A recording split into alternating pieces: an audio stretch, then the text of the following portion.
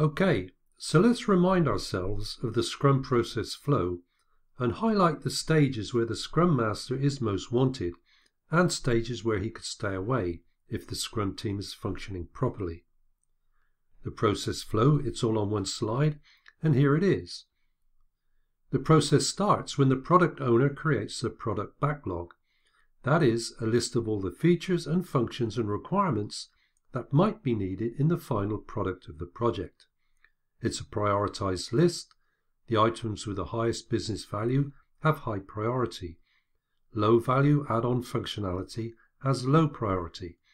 And the Scrum Master helps the product manager here by offering unbiased comments and representing the development team on the prioritization of the product backlog items. The Scrum team get together in a sprint planning meeting and decide what items in the product backlog they can work on and complete during the next time period. This list of items is called the sprint backlog. And here, the Scrum Master needs to make sure the development team are not pressurized by the product owner to take on more work than they can accomplish in the sprint time box. On the other hand, he needs to help the product owner maximize the number of product backlog items completed in each sprint. The development team immediately set to work completing the items in the sprint backlog in a set time frame called a sprint. Every day during the sprint, the development team meet in a short 15-minute stand-up meeting called the Daily Scrum to discuss their individual progress, synchronize their activities, identify any issues that will stop them from working, and plan for the work to be completed in the next 24 hours. Now, the development team is self-organizing, so in theory, the Scrum Master is not included in these daily meetings, unless he needs to intervene because the progress is slow, or there's disharmony in the team, or just that the daily 15-minute meetings are not effective.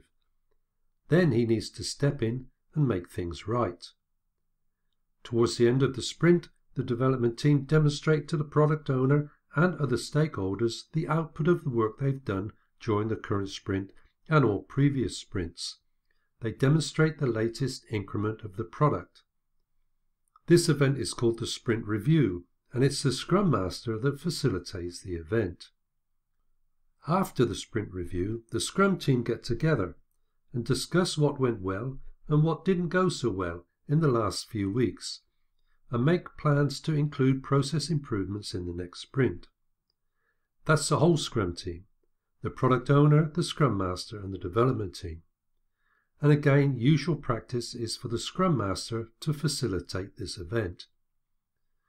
And all the while during the sprint, the product owner, supported by the Scrum Master, reviews the latest product increment and the potential business value and refines the product backlog in preparation for the next iteration or sprint.